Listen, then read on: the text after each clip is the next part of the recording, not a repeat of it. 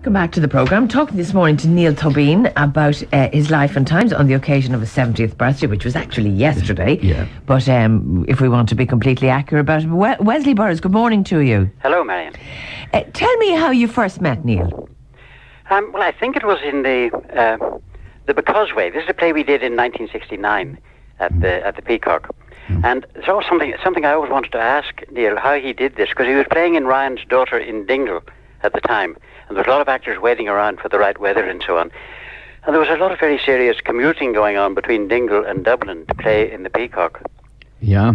How did you do it? How did you do it, Niall? I don't know. I can't remember. But I probably because at that time this famous storm that they were waiting for meant that, you know, you could be there and on call every day, and then they didn't use you. And, you know, maybe for a month you could be there. You were being paid, but they still didn't use you. And you would know from the schedule that, well, they're going to be filming there, and there, and there. So that none of that stuff involves me, so I can play hooky and, you know, I can stay away for a couple of weeks. Or maybe you were well got with the Met Office?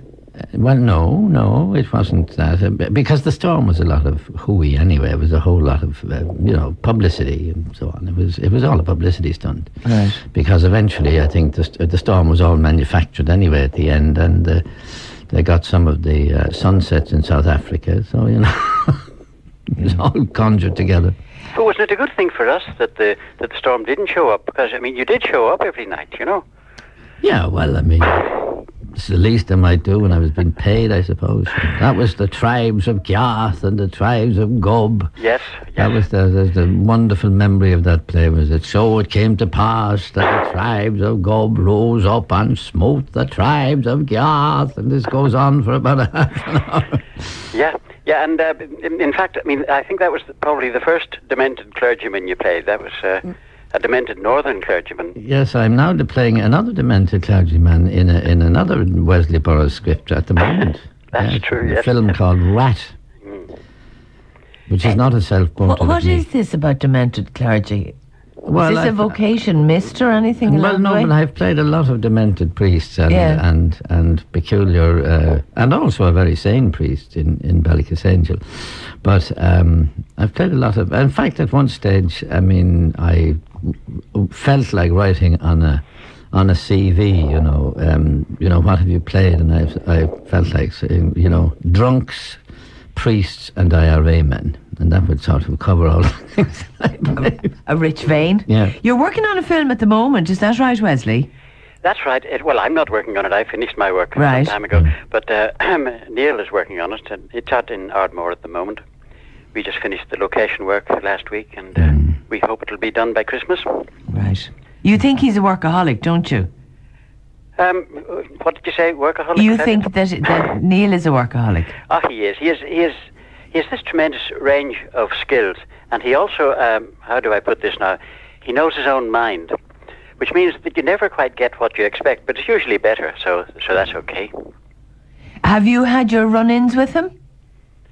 No, I haven't personally had any run-ins, but I've heard of some tremendous rows going on, you know, between himself and people who don't know as much as Niall does. Oh, that's and I right. mean that. Yeah, you're telling the truth now, Wesley. Keep up there.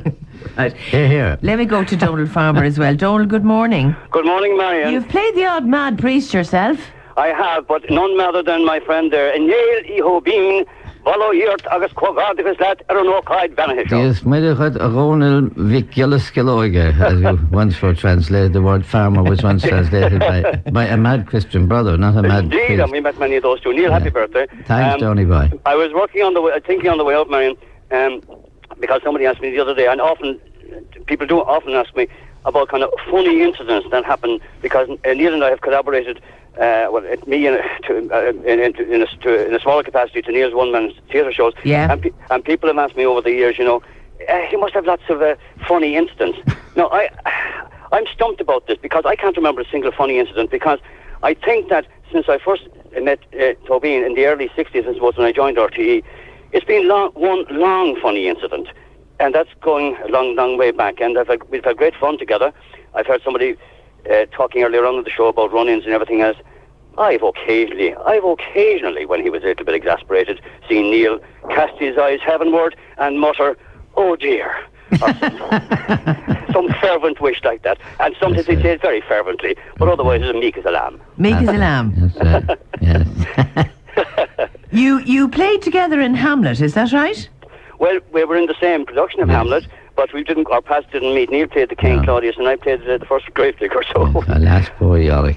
Alas, poor Yorick. But we did play together and had rather more contact in the field in the Abbey, and subsequently toured to Leningrad, and we had some memories there. Right. You're both Corkonians?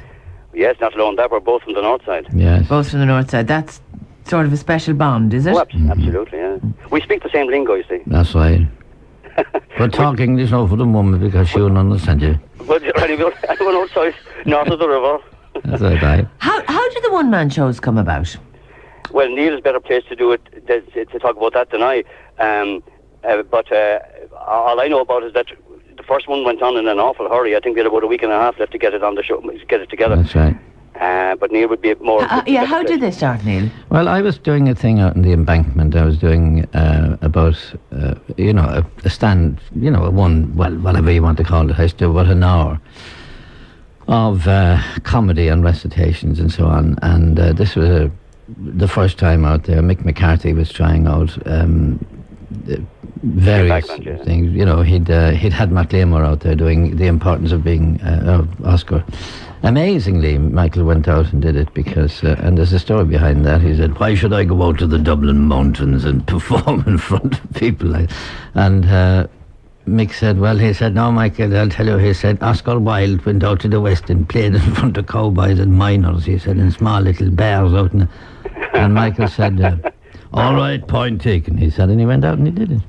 Yeah, did that 3 is nights. quite astonishing. In the Embankment? 3 nights out in the old Embankment, yeah. Good Lord, I would have thought that he would have regarded that below his station. Well, there you are, but you see, it was the Oscar Wilde. He said if it was good enough for Oscar Wilde, it's good enough for you, because you're playing Oscar Wilde. But but I was doing this thing out there in the Embankment, and Norman Wisdom was doing a run in the Gaiety, and he wasn't doing all that well, and he didn't take up his option in the last 2 weeks. So the Gaiety were faced with either going dark or getting something in a hurry, and the only thing they could think of was there was a man called John Lovett Dolan, who was a senior counsel, and he used to frequent the bar in the Gaiety, and he'd seen me out in the Embankment, and he told Fred O'Donovan, and Fred came out and said, "Yeah, well, can you extend the show to 2 hours?" And Noel Pearson was my manager, and he said, "Yes, to 3 hours if necessary." But anyway, we went we went in, and they were prepared. Well, it'll keep the place open, but in fact, we absolutely stuffed the place, and we did 2 weeks, and there wasn't a single empty seat. That's and right. Came back 6 months later and did another version of it. And continued to come back near for about another 10 years afterwards. Exactly, but then we used to do it in the Shelbourne instead, and so that was how it started. And how did Donald get involved? How did you get involved, Donald? Well, I got a call from Neil, you see, the Wednesday morning before the Monday week the show was due to open. He explained all this to me, what he just explained to you, and he said, "Well, I need somebody to direct it." So I came on board, and my participation in the direction bit of it was from there on really was just working with Neil on the script. A great deal of the show was his own. Now, so you're going to be very, very modest now. Actually, he was a huge help in every way because, first of all, he would listen to me, which lots of other people wouldn't do, and then he would very quietly, in his own way, sort of change all that. But then he listened to the material, and he was very, very astute in knowing what would work and what wouldn't work. And when I was getting carried away with my own ego or whatever, or that bits of the material would appeal to me far more than it did to him. And, we sort of worked on that basis. And we had a very, very good understanding. Yes. And he would suggest, he suggested some of the material. And indeed, there was one of my favourite ever pieces was a story by Sean O'Faolain called Passion, which I had adapted for the thing, and that was his idea, and it was a wonderful, wonderful story, and it gave a great anchor piece in the middle of the show. always went well. And can I just say this, Marian? We're going off shooting in a moment. I'm down here on the farm outside Bray doing a scene from Glenroe. But I just wanted to say in relation to that I know of nobody else. Neil wrote an awful lot of his own material, quite apart from the stuff we chose from existing writers as well. And I have never met yet anyone who could write more pertinent and scathing and witty political satire than Neil. It was fabulous, and I've always it's part of the show I enjoyed most in the making of it, and that leads me back to what I was saying about my collaboration or friendship with him being one long funny incident rather than a succession of small ones. Right. Yeah, okay, listen, Donald, if you have to go, you have to go. Thanks very much indeed. Political satire, there isn't a lot of it around at the moment, is there? Well, there's a lot of comment and so on, but satire is not, I wouldn't say satire, but comment is what I would use, Yeah. For instance, in the present situation, I'm not going to offend in any way, but for instance, you can I would what I say. One of the ones that I use at the moment, if I go on and say, well, we've had a wonderful series of interesting Taoiseach in this country. We had Garrett Fitzgerald, who couldn't tell a lie. We had Charlie Haughey, who couldn't tell the truth, and we had Bertie Ahern, who couldn't tell the difference. I believe that there is to be a documentary done on the life and times, love affair, I don't know which, of Charlie Haughey and Terry Keane. We were wondering, would you be interested in playing the lead role? Well, I might be interested in doing some of the things that he did in that capacity, but I don't think so, no. You don't think so? No, I don't think he would approve. Are you shocked and appalled at what you're hearing at the moment? I mean, we're kind of, we're scandal weary in a sense now. Well, I'm not shocked and appalled at anything that I've heard about the said Charlie, because, I have never been a supporter of his, and he has known that for a very, very long time. And anytime we met, there was a sort of an armed truce, and he was indeed on a few occasions very, very gracious to me and very civil. Mm. I know what he said when my back was turned, but at least he didn't say it in my face. And that's the relationship we had. We didn't know each other very well anyway. Right. But, he did come to me on one occasion here recently, when there was a tribute to Joe Lynch, and Charlie showed up at the end of the thing, and he came over to me in the hospitality room, and he paid me great compliments. Said he'd been listening to my tapes down in Inishvikalon, and that they had whiled away the winter evenings in a way that he didn't expect, and so on. And I said, well, Charlie, I expect the moon to be blue tonight if you're giving me compliments, but thanks very much. Why would you expect him not to give you compliments? Well, there was a political antipathy there, Right, yeah. But if you take what we're hearing now on such a range of things to do with planning, to do with Ansbacher offshore accounts, it seems to me, having watched the PAC hearings on Tina G, that every dog and devil in the country had an offshore account, and that if you walked up the stairs you'd trip over 3 people who had one. Because you would have taken a strong view about politics and that. Yeah. Do you react to it, or do you just kind of shrug your shoulders? Well, no, I'm very glad that, one thing that I am very, very wary of, and I even detect a slight note of it in your own question, and that is that, for heaven's sake, they were all at it, and these tribunals are not getting anywhere, and I don't agree with that. The tribunals have brought out things that the vast majority of people in this country knew nothing about. It has brought out things about various governments that, enthusiastic, fanatical supporters of those same governments knew nothing about. And unless they are totally stupid, they have to rethink about, their own allegiance to those sets of people. Because I don't want to identify it, but it has had that effect, that it has dug out some of the truth and hinted at an awful lot more that may or may not ever come out. But yes, but the interesting thing is that while a lot of it, of the stuff that came out has obviously reflected badly on Fianna Fáil, they're flying high in the popularity polls. Which, this is more of it. They're not really, if you look at the actual figures in the last poll, the headline said they were flying high, but they're not. You think that it is affecting people's allegiance? I mean, what the poll showed was that that if the figures remained the same in a general election, that Fianna Fáil and the PDs could go back together again.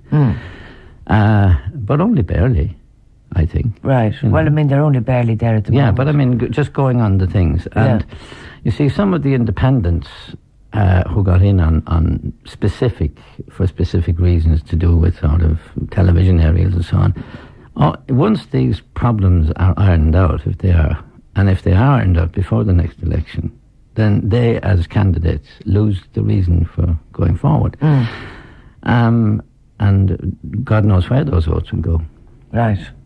So you're sanguine about the way things are going? Sanguine? I mean, you take the view that what is happening is good and that it's good for us and healthy and all of that. I think so, yeah. I think right.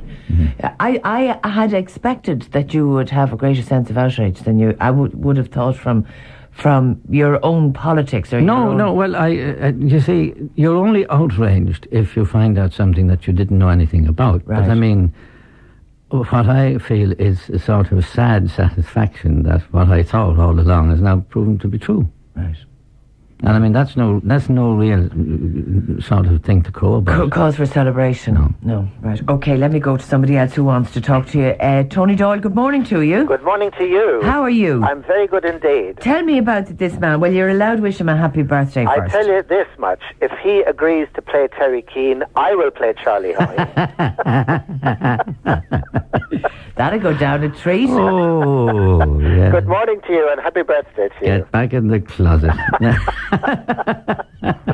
I'm surprised you even have birthdays anymore. I gave them up years ago. I know you did, yes. You know, we are... Well, even if you had them, you didn't invite me to them, but anyway. We are men opposed, you and me, and it's time something stopped. What? Yeah. So, where are you? How did you get time off from work for 3 minutes? I mean, because you never stop working, morning, noon or night. Thank you very much indeed. Yes.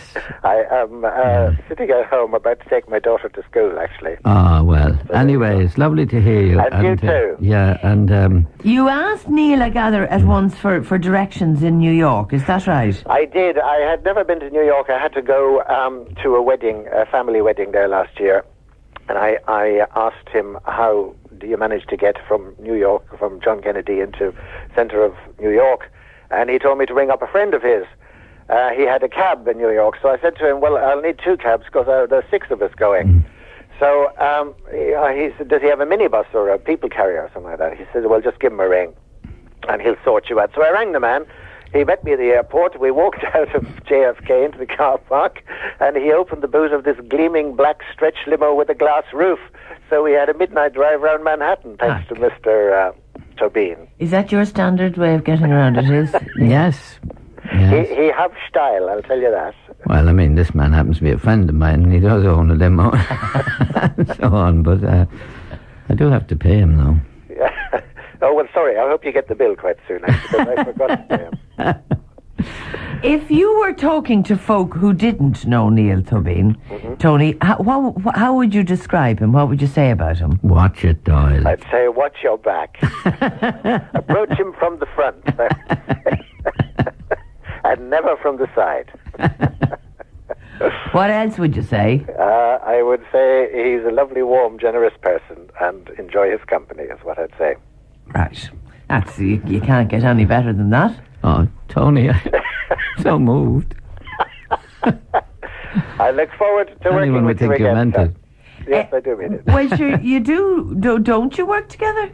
We do. I look forward to the next time. Oh, right. Oh, yeah. Well, the way you said that, I thought it was by the way, Tony, future. Before you go, I got information recently that Murphy Stoke is to be released on video before Christmas. Is it now? Yeah, so they say. You remember we were both looking for copies of it? Yes, indeed. Well, you better check your video rights because they were a bit slow in paying the Australian fee last time it was transmitted, and indeed the Irish fee as well. Yeah, and Cyprus is up in arms about it. Cyprus is up in arms about it too. About Murphy Stoke, yes. Do you know a good dodgy accountant in Dublin? Do you know a good straight one even? I think you're getting us into trouble now. I think. But carry on. In truth, Murphy's stroke, did it give the pleasure to you that it did to the rest of us when we watched it. It certainly did. I think so, yeah. It was wonderful. Well, I tell you, what I remember was that at the very first reading, Frank Satanovich, who was the director and who was actually a Canadian of Yugoslav extraction, but crazy about horses in all shapes and forms. But what he said was, he said, there's one message in this script, he said. At the end of this transmission, he said, I want every punter in Britain standing on his chair and shouting, "Good old Murphy!" He said, that is the object of this, Yeah. And it was played in that spirit. And I have no doubt that they were doing just that. Yeah. Sorry, just for the benefit of viewers who wouldn't have seen it, it was about a betting coup, very cleverly done. Yeah, it was about the gay future betting coup where this man Murphy, whom I mentioned earlier as having played in Tony Murphy, he got a horse, kept its form secret, trained it secretly, sent it over to Scotland, and when it was ready, and then they ran it with totally false form in Cartmel, and by various means, by blocking up telephones and sending people to bookie shops all over London, they managed to keep the price up to 10 to 1, even though money was going on in rakes, and the horse won. And they stood to win what at the time was it was 1974, I think, huge. I mean, they stood to win about £500,000, which was huge money then. But the bookies refused to pay on the grounds that it was a coup, it went to court, and the judge found that, well, he said, if it's a conspiracy, you say it's a criminal conspiracy to keep the price up, the bookies conspired to keep the price down. So he said it's two sides of the one coin. But the jury found Murphy guilty, and he was only fined £1,000, which wasn't, he got away with it to some extent. But he went, he became famous and so on. But a lot of people did collect their money because some of the bookies did pay up. Some of the smaller bookies did actually pay up. Yeah, my recollection of it was that the punter won rather than the bookies. I mean, then that was why people would be standing on their chairs saying yes or whatever. Well, but he himself lost. He lost his stake, I suppose. Yeah. He had a couple of grand. This was all based on true story. That was the point of it. True. Yeah. That's the whole Did you knock a bit of sport out of that, Tony? I did actually. The truth was that the judge said that no criminal offence had been committed because no law of the land had been contravened. Yeah. But the jury said that there did appear to be the slightest conspiracy to defraud the bookies. And in consequence of that, he was fined £1,000. I thought that's what bookies and punters were all about. Well, that's what also said that bookies do to punters. Yeah, well, Colonel George Wigg, who was the head of the racing board in England, it was said to allegedly he said to the policeman, the head, the superintendent or whatever he was, who was investigating. He said, "I'm not going to have the racing game brought into disrepute by a bunch of bloody paddies." So, and that this was transmitted to the jury and that it was actually a kind of anti-Irish thing. But I would say simply that they were unlucky that there were no punters on the jury. Yeah. Would have got a unanimous one there. Anyway, it is coming out. Is it again on video? Well, that's what I was told. Oh, great. Yeah. Oh, great. Listen, Tony, thank you very much for talking to us. Well, it's a pleasure. And, sorry I can't be there for the party afterwards, the coffee and croissant. That's right. Croissant? We're in RTE now at the moment, you know what I mean? Yeah. I see. Okay. Well, anyway, but if that film comes off, as you suggest, I'll see you in bed. Excellent, in that case. I'll go and get ready. Tony, good morning, and thank you. All the best. Bye for now. Bye-bye. Neil, for about 30 years, would like to wish Neil a happy birthday. He's one of the most underrated actors in this country. What would you say to that? Well, I mean, you heard what the man said. I mean, I'm not going to deny it. He sounds like he's a very good friend of yours. John knows Neil for about 30 years. I know, John Garrity. John who? John Garrity. Oh, yes. Yeah. And would like to wish you a happy birthday. I would have thought you were one of the highest rated. In that, I mean, you've done such an extraordinary range, both in film and theatre. What is it you said yourself? You've done everything bar ballet and... Yeah, striptease. Yeah. You haven't done that yet. Mind you, listening to you talking to Tony, you never know. But do you feel that you're underrated in any way? Not really, no. Not overall, I don't, no. You're sure about that now? We need to know that if you thought that you were. Well, no, I'm not. No, not overall. I mean, I feel that people have underrated me in the past, but a lot of them have made up for it. In what kinds of things? I gather it was once in the field. You figured that people spoke about the field afterwards as if you had no part in it. Well, I was airbrushed out of it. You know, they did a kind of a Jack Lynch on me because that was for reasons that had nothing, to do really with the performance or anything like that. It was just sort of. It was, I think, commercially more appropriate. Not to mention the fact that I'd played it. Mm. On the international material, like the films, and I'm thinking of Brideshead, and I can't think of the ones at the moment that could come to mind. Which of those stand out for you?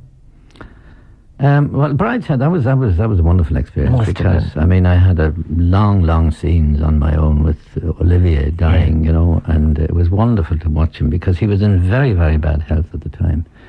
And the funny thing was that everybody was saying, he's, a few months now, And it looked, he could hardly walk at that stage. Really? And yet 2 years later, I was in another film with him out in Vienna, and he was walking around like a 2-year-old. He'd made a complete recovery. And I don't know what it was some sort of... he had kind of shakes and so on, and even in bed with all the lights on and everything, between takes they used to have to put mittens on him because his hands were so cold. Good Lord. Amazing. But he still wanted to work on. Yeah.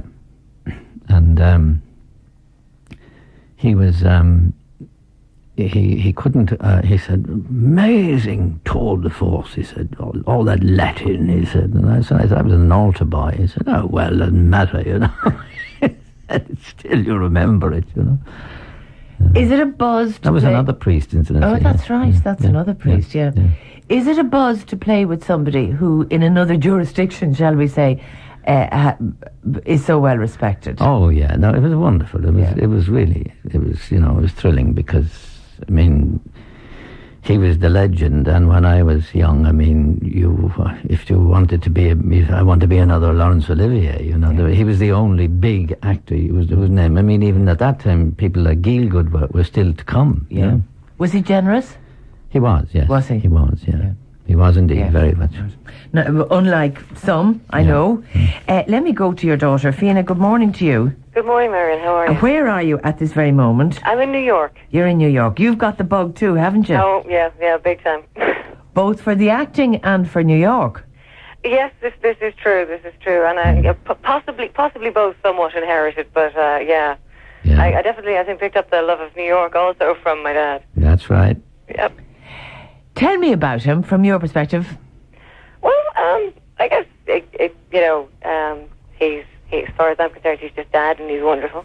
But growing up with him was kind of, it's one of these things where it slowly dawns on you that your dad doesn't do a run-of-the-mill kind of a job, and over time it slowly sinks in.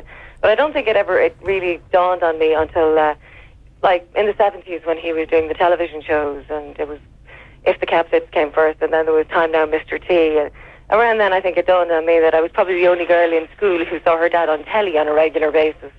And then later on again, it dawned on me that I was definitely the only girl in school who'd ever seen her dad in drag. Now, I'm going to interrupt here, Fiona, because I want to boast about her, you see, because she has been understudying the part of the girl in The Weir on Broadway for the last 5 or 6 months. And 2 weeks ago, she got to play the part on Broadway for 2 performances, and that makes her the second Toibin to appear in a Broadway play. Congratulations, Fiona. So now, Thank you very much. How did it go for you? Oh, it went great. I had an absolute ball. I'm working with a wonderful cast of people in a terrific play with a part that, actors who just die to play, Right. It was fabulous. she was absolutely terrific in it. I wasn't there, but I mean, a friend of mine...